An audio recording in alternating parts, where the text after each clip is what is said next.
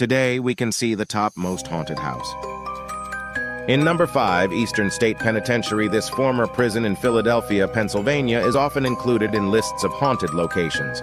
It operated from 1829 to 1971. In number 4, the Myrtles Plantation, situated in St. Francisville, Louisiana.